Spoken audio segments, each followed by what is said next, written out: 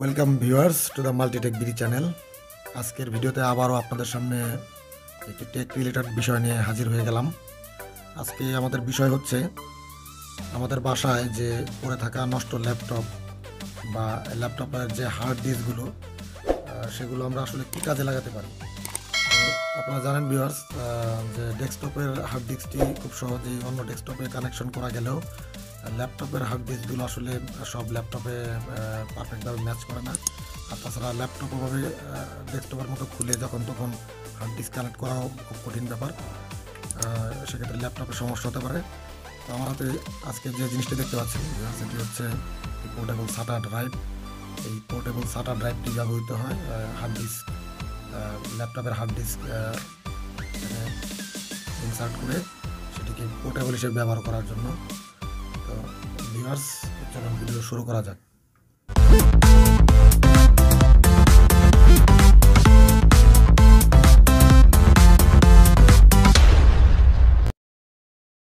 Welcome viewers.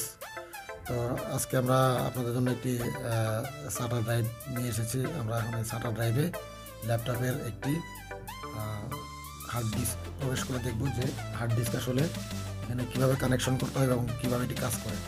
তো চলুন viewers, আমরা প্রথমে সাটা বক্সটির খুলে দেব। তো ভিউয়ার্স দেখুন, আমরা হার্ড ডিস্কের সবগুলো নাট খুলে ফেলেছি। সাটা ড্রাইভের সবগুলো নাট খুলে ফেলেছি। এখন আমরা কেবলটাকে খুলে রাখলাম। এরপর আমরা এই কভারটিকে আনকভার করলেই দেখতে পাচ্ছি এখানে হার্ড ডিস্ক একটি লাগানো রয়েছে।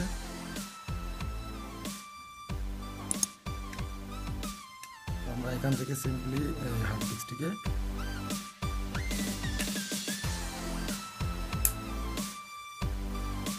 রিমুভ করে দিচ্ছি। দেখুন এই ভিতরে পেছনের দিকটায় রয়েছে সার্কিট, আর ল্যাপটপে এই পাশে আপনার হার্ড ডিস্কটি কানেক্টেড রয়েছে। দেখতে পাচ্ছেন ভিউয়ার্স, ল্যাপটপের সেই পোর্টেবল হার্ড ডিস্কটি একদম পারফেক্ট কন্ডিশনে রয়েছে। এটি হচ্ছে আপনার WD কোম্পানি, দেখতে পাচ্ছেন 320 GB স্টোরেজ ক্ষমতা সম্পন্ন।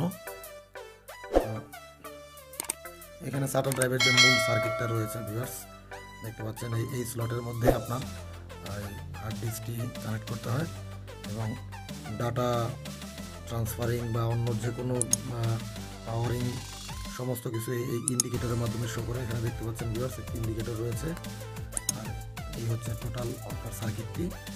আমরা এখন এই হার্ড ডিস্কটি কানেক্ট করে এটিকে ল্যাপটপের সাথে কানেকশন দিয়ে দেখব যেটি আসলে কীভাবে কাজ করে। দেখুন ভিউয়ার্স, এখানে এই পোর্টটার সাথে এই পোর্টটা জাস্ট এভাবে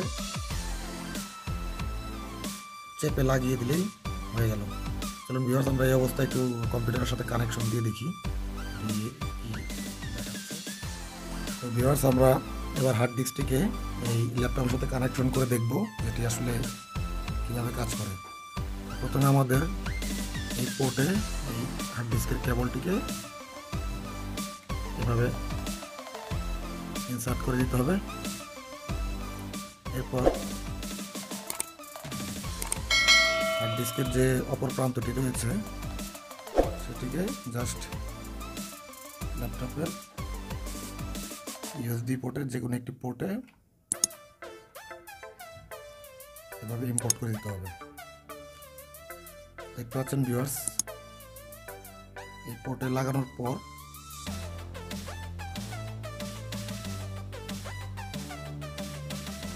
হার্ড ডিস্কে একটি বাতি শো করছে। দেখতে পাচ্ছেন ভিউয়ার্স, হার্ড ডিস্কের বাতিটি জ্বলে উঠেছে এবং হার্ড ডিস্কটি অলরেডি ঘুরতে শুরু করেছে।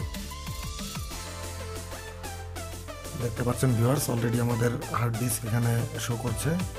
এর নাম হচ্ছে এক্সটার্নাল HDD।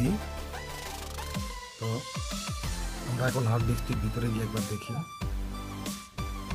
এখানে দেখতে পাচ্ছেন ভিউয়ার্স, ড্রাইভ যেতে রয়েছে আপনার এক্সটার্নাল HDD। আমরা এটা ভিতরে ঢুকলে দেখুন এই যে ভিতরে ডাটাগুলো দেখা যাচ্ছে। তো ভিউয়ার্স, এই ছিল আজকের ভিডিও। ভালো লাগলে অবশ্যই ভিডিওতে একটি লাইক দেবেন এবং শেয়ার করবেন। সেই সাথে আপনার যে কোনো মতামত কমেন্ট বক্সে অবশ্যই কমেন্ট করে জানাবেন। আমাদের চ্যানেলে যদি নতুন হয়ে থাকেন তাহলে অবশ্যই চ্যানেলটি সাবস্ক্রাইব করে পাশের বেল আইকনটি প্রেস করে দেবেন, যাতে এ ধরনের হেল্পফুল ভিডিও আপনি পরবর্তীতে মিস না করে ফেলেন। আজকে এই পর্যন্তই, সবাই ভালো থাকবেন, ধন্যবাদ।